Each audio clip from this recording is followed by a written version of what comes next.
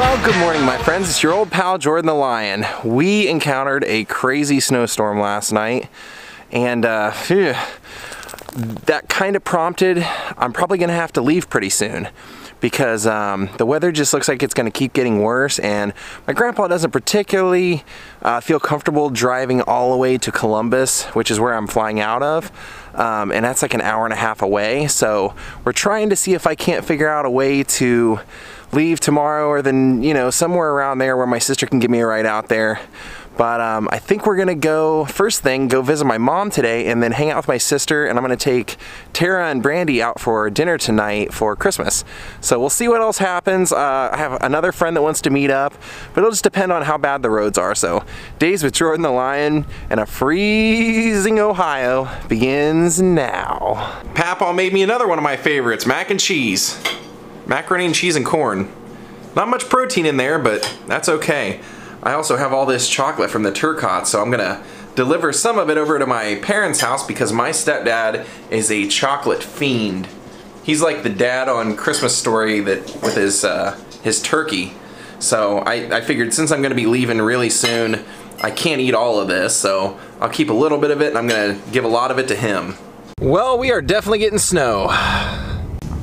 Alright, we just dropped off some goodies to my mom and now we're on to Tara's house. Alright, we've made it to Dayton. There's Esther Price. Were you teaching Tucker how to beg, Ja? You saw Brandy trying to make food and you were trying to either help her or con her into giving you something, weren't you? What are you doing, Tucker? Tara and I think we're gonna first hit the Funk Hall of Fame. Even though they won't let me film, I'm gonna see if I can talk them into something. And we'll go from there. Well, poor Tara hasn't got to eat yet, so we decided to go to Cassano's, which is kind of a, well, it's a Dayton treat. Well, they have them everywhere, but I love Cassano's. My mom doesn't, that's why I haven't had it yet, but since Tara does, guess what? We came to the Pizza King. And here's the story of the Cassano family. Vic Cassano. They actually have one in Troy, I grew up eating one. I don't think it's there anymore, but I love it. And everybody that's ever been to Ohio knows about this. Mike sells potato chips.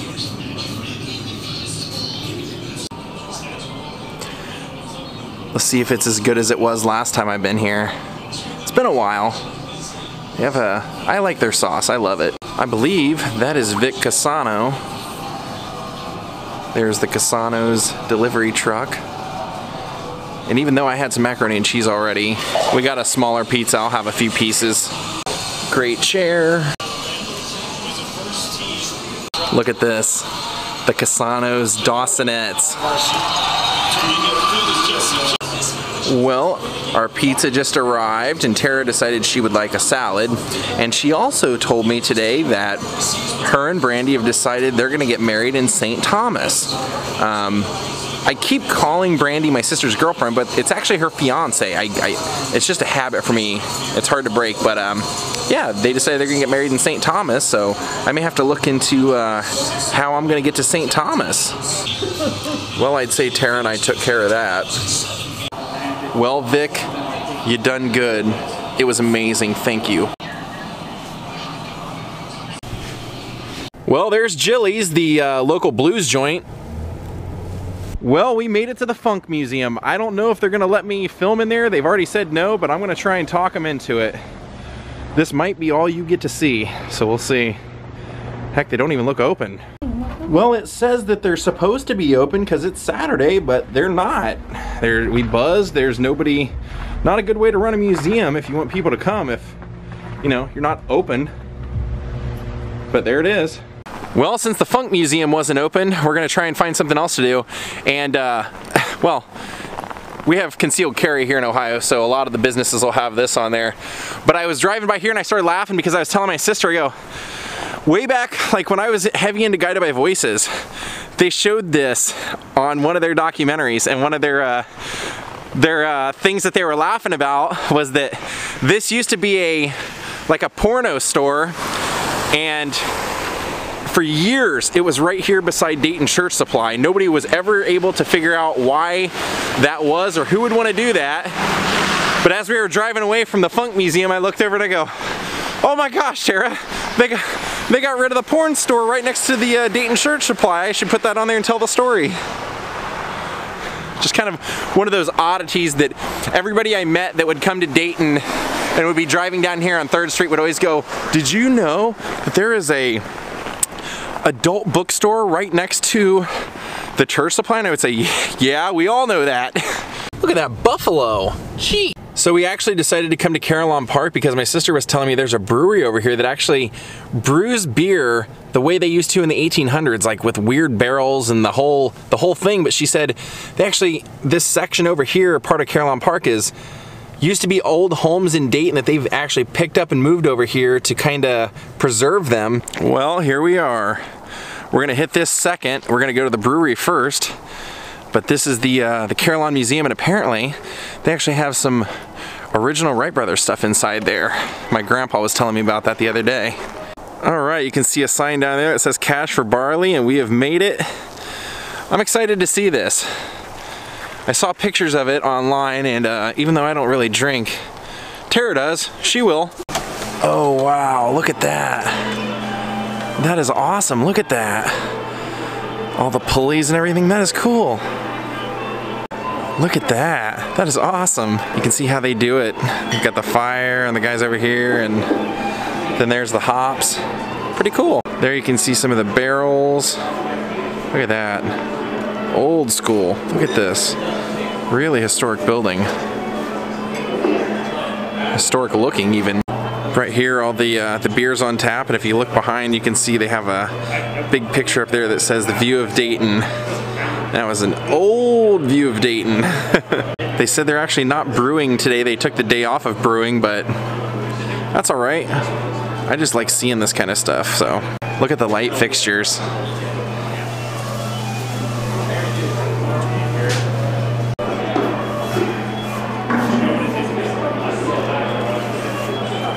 Booming city.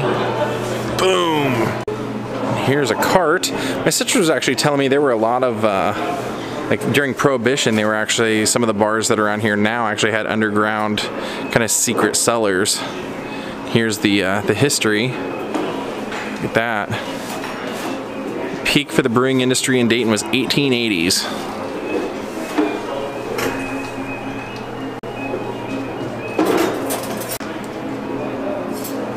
Well, there you go. They recreate the 1850s using historical ingredients, methods, and recipes.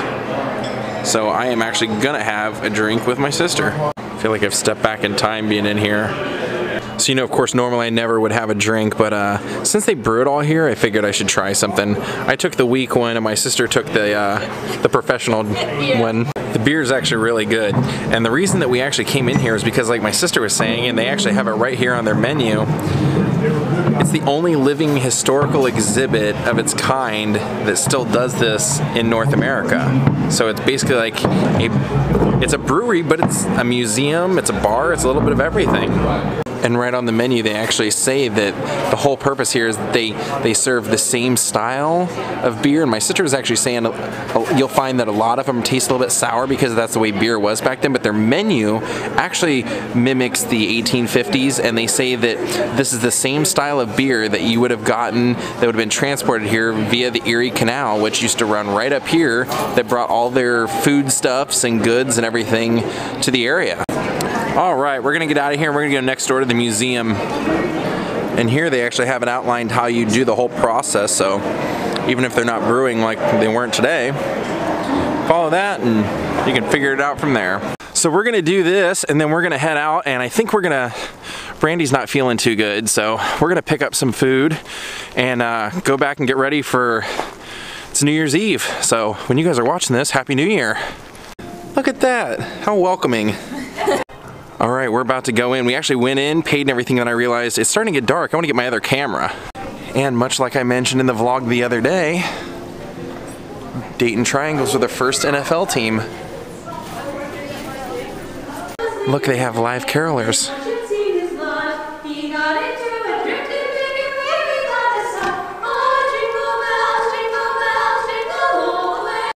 So here we go, we're entering the world of the National Cash Register Company. Look at all those old cash registers. Yeah, Tara's right. I mean, they really look like almost like works of art. Yeah.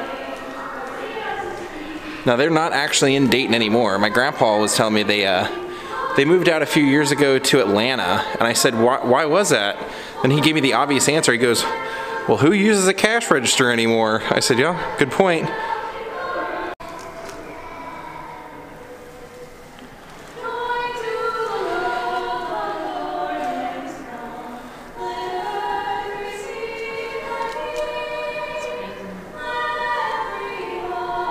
Well, much like my grandpa was telling me, a lot of the starter and different parts of the automobile, things that would actually make it go, the ignition system, everything was kind of invented or created by Charles Kettering. And here they have an ancient Cadillac.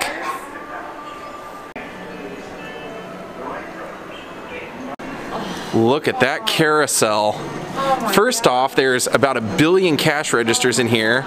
There's a model train set. Let's get above that. Thank you, wide angle lens. Then you have the walls are just covered in old cash registers, which who could complain? And then look at that, the old Dayton carousel. And look up there.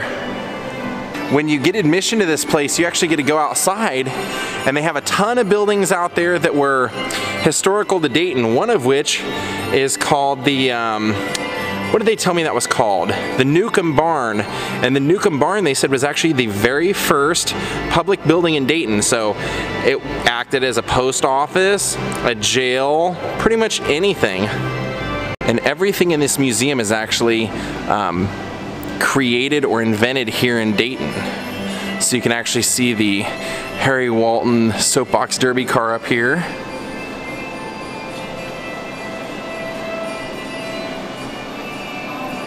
And then here is a Christmas display of all these old model trains. Look at that. And then you can actually, as Tara's doing, you can actually go up inside the train. You can see right there, American Model Builder. So check this out. We saw this little building and it says watch your head, and I'm like, I just walked right past it. And then Tara mentioned it, and looking against Juvenile Manufacturing Company, and it was Charles Deeds' son, or it was actually the son of Edward Deeds, Charles, who got a bunch of his buddies in the neighborhood to get together, and they started their own company at the age of 8. And you can see right here, they produced wood and metal products, basically waste paper baskets, stools. Look at that. How about that? Look at these kids. Unreal. Gotta love Dayton history.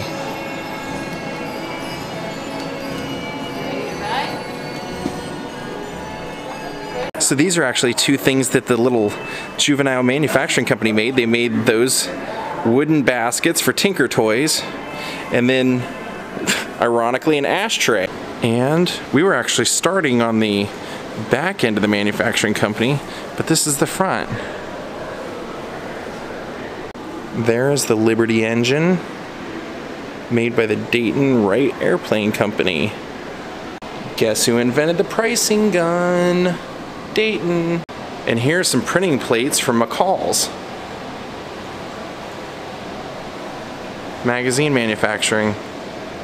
Look at this old Dayton motorcycle. 1914.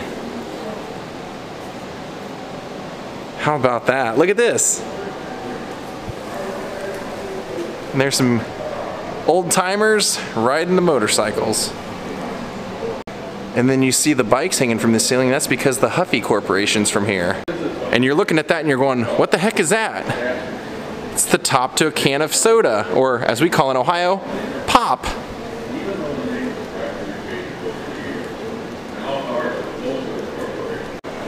And the toilet. And look at this. More stuff about the National Cash Register Company. That wicker seat was actually for an airplane, if you can believe that, for the DH-4. There's quite a bit of military history here. Take a look at this guy. A lot of World War I history, actually.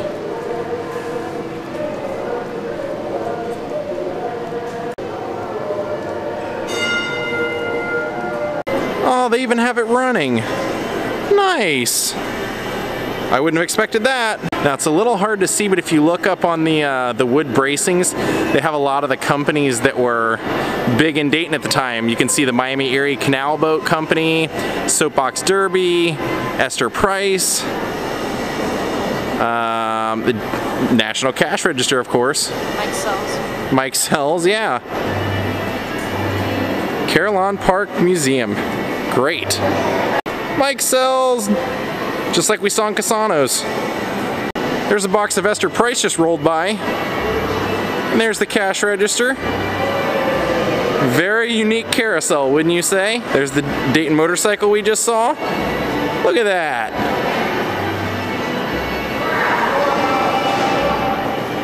And there's the Esther Price again. All right, now we're gonna work our way through the outdoor part of the museum. And in complete contrast to the Funk Museum, who didn't want you to take photos, heck, they didn't even want to be open today.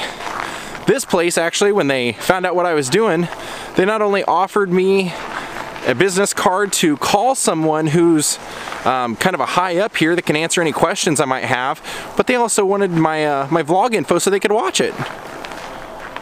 Now, this building right here, I believe this is the one that I told you about, the Newcomb Barn. This was the first public building in Dayton. And you know what's interesting about this is that they said they have a handful of buildings out here. They said every one of them is open and you can go ahead and walk on through if you want. So here it is, the Newcomb Tavern. Let's get my shadow person out of the way, called George Norrie. Here we go. Wow. Got letters to Santa. If you want to write them. This was the public building. Wow, the first one in Dayton.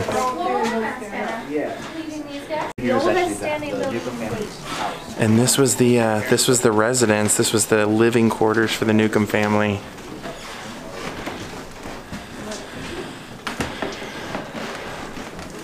Look at how the wood's all a little bit offline, and there's more of that clay that my grandpa was pointing out when we were out there at the old Iddings estate the other day. Papaw took us out there.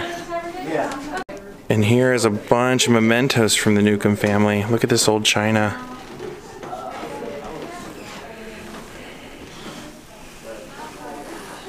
Check out the hot water bottle.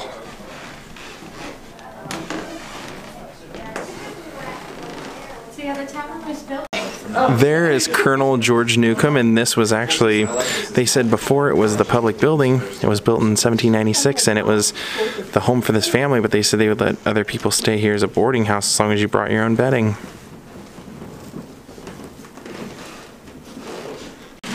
The original keys to the tavern. And they said the original tavern was actually just this half that we're in right now, the living quarters, and the upstairs that you can't go to. And they added on to it later.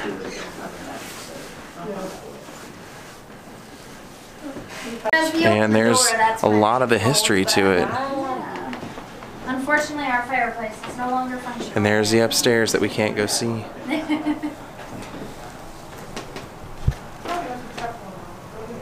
Well, tavern side, that was the house side. This Yeah. tavern where everybody was welcomed.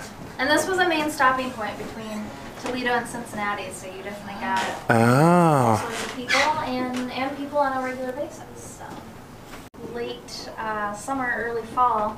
Look at the banister. And it's So they were actually saying that this staircase was added when it became a museum because it would have taken up too much space. So my question was, how did they get upstairs then? And they pointed to this ladder. Wow, this is great. You got live caroling, a full-blown museum on the whole place, and then straight ahead is actually where we're going next, the Wright Brothers Aviation Center. And I was teased by being told that they have a Wright flyer in there, and I'm dying to see it. And when the Newcombs moved out of that tavern, they moved to this little colonial style house. I think we should probably take a walk through it real quick, don't you?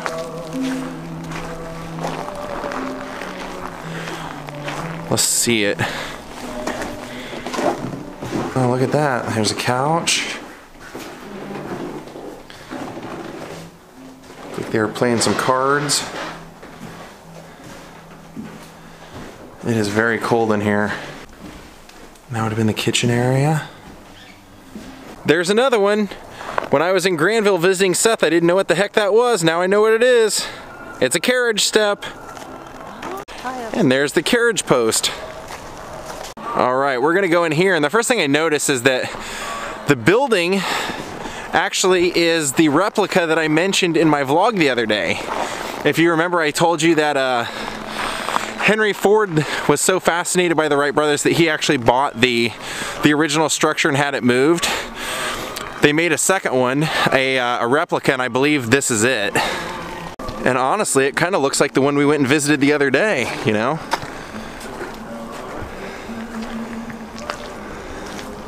So I was correct, this actually is the replica building, and they were pointing out that this bike right there is actually one of the last 5 remaining bikes that the Wrights actually built themselves.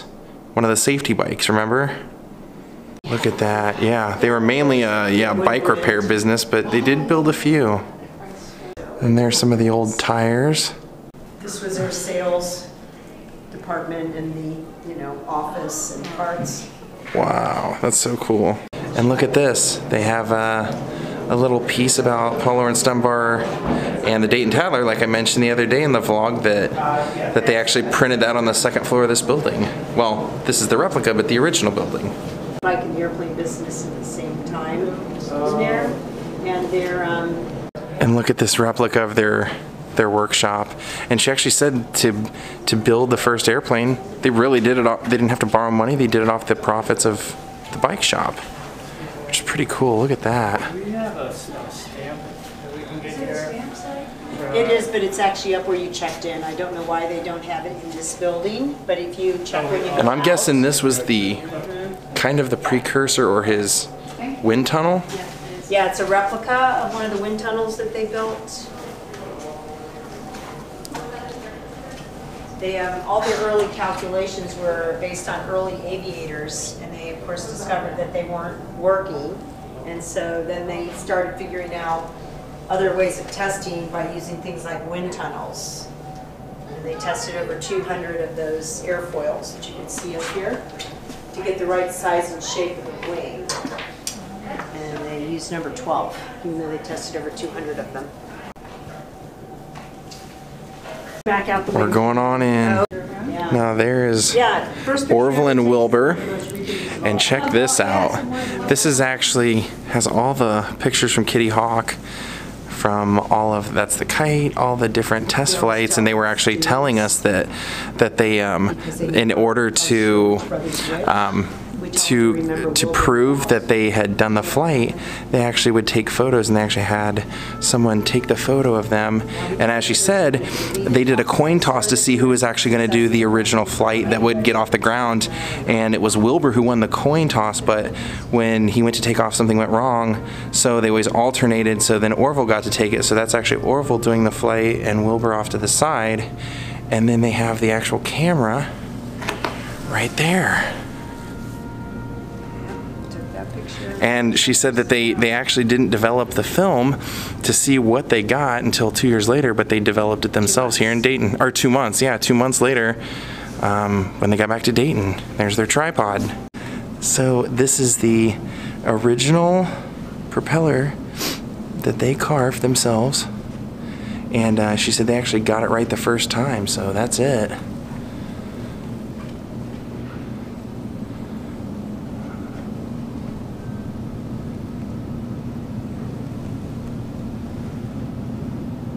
And those are some of the family canes. You can see them actually. There's Milton right there, and then there's Catherine and Orville right there. Now here is the 1905 plane. She was actually telling us that the 1903 is in the Smithsonian. The 1904 doesn't exist anymore, but she said this is the 1905 version, and it actually has more original parts than any of the other previous two. Obviously the 1904 doesn't exist, but this is the actual plane. Look at that. And it's kind of like a glider. You see the way they were laying on that? And here they have a statue to Wilbur. And then over here, of course, one to Orville. And then we're going to go take a look at the front of the plane now. And then here you can tell that the propellers were actually on the very back because they were concerned that if anything went wrong, that they would get thrown into the propeller. So they actually put those in the back as kind of a safety precaution. And based on that, they were very safety conscious. And when you think of the thousands of flights, they only had one serious accident. And there's a tour guide that kind of follows you around and kind of tells you some stuff. And she was actually saying that they only actually had one crash. They were kind of sticklers for safety. But this is going to be the last time that one person on their stomach. And she said this is the last time they would ever do a flight like this where there wasn't a seat and where you would lay on your stomach. And once the airplane was set up with two people, the brothers only flew together one time for about a 7-minute flight because they promised their dad, because he was too worried about losing both of them in one accident. The little tubular thing with the black streaks above his head, that was the fuel tank, so it was only about a gallon short. Oh, so that was the fuel tank. And of course, flying it was a trick because they've got so many parts moving, like their left and right arms are doing two totally different motions. The left is controlling the front elevator to make the plane go up and down, so that arm's going up and down. The right one is controlling the back rudder for left and right, so that one's going left and right. But while you're flying, your arms are going in different ways. His hips are in a cradle, so when it was time to turn, he had to move his hips to trigger the wing warping to turn. And then when it was time to land, they had to come in like a glider, so the engine had to be off. Well, since his hands are occupied, you can see the rope above his head. He would lift his head up and catch that, and that would cut the engine off. And then they would just come straight in on the ground. That's why the bottom has kind of a ski sled type look to it, because they literally come straight down into the ground. They're not going to have landing gear until down the road. But it took them only 6 years from the kite to this airplane, even though man had been trying to figure it out for hundreds and hundreds of years, and only 6 years for that. Never saw the airplane turn into a weapon, because World War I started to jets. And of course, like I mentioned, they ended up using airplanes for the war, for the military purpose. And she was saying that because Wilbur died of tuberculosis, that he never actually saw it used as a weapon.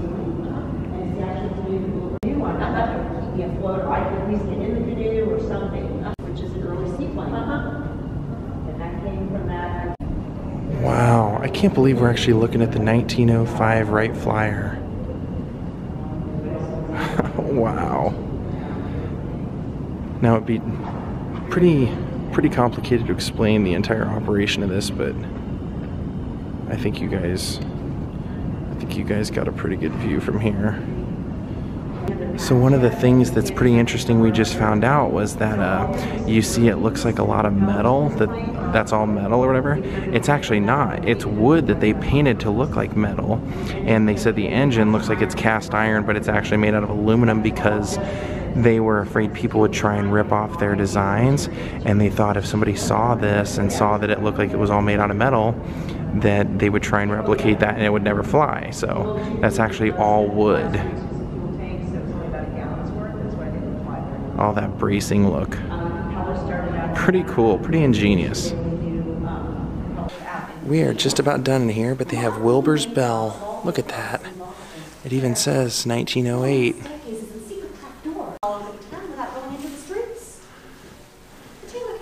And here they're being honored in Dayton. Now here you'll see the canoe, and the canoe is actually originally attached to underneath the plane because they were testing out their flights near the Statue of Liberty, and they realized it was highly possible that they could crash, and so they attached this to the bottom of the plane, creating the idea for the very first seaplane. And they even have a puppet show inside here about the Wright brothers' history. Look at this old Sunoco gas station, the old Sun Oil Company.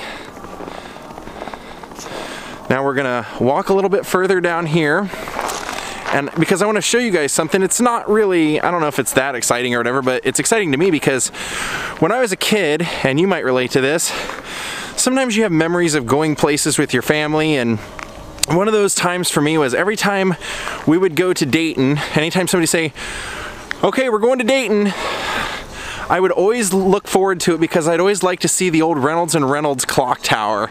And they actually, I noticed when I was driving down through here this last trip, I go, geez, I wonder what happened to that. And then we just noticed it's actually over here. So we're gonna stop by and see it. And there it is. I used to always see this on top of a building as we would drive through. 1866. Now that bridge right there, they said is actually closed off right now, but on the other side of that bridge was actually where the Erie Canal was. And then inside here is actually the Dayton Cycle Company. So now you actually get to see in real person life, or at least through my real person life, the big wheel. This is what they called the big wheel. And when the Wright brothers started selling bicycles, that's when kind of that style went out, the large wheel in front and the small wheel in back, and they went to this more modern design that we know now, which was called the safety bike, or the safety bicycle. They thought it was safer to have the two wheels matching.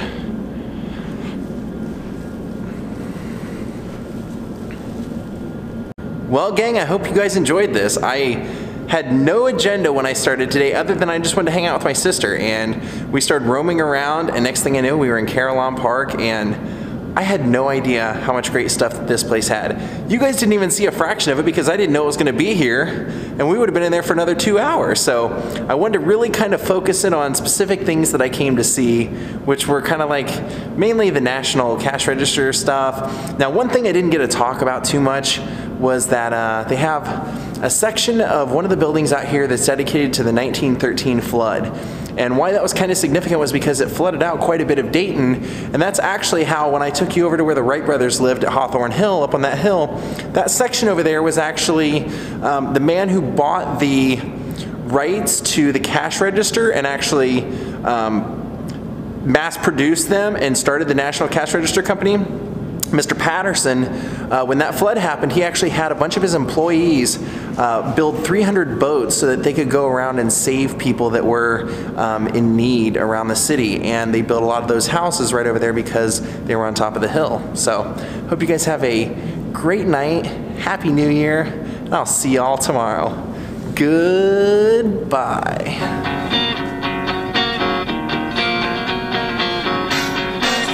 Actually, this is what I was telling you about. I'll put this on as our very last thing.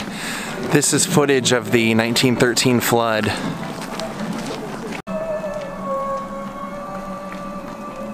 And there's some of the aftermath. Good night.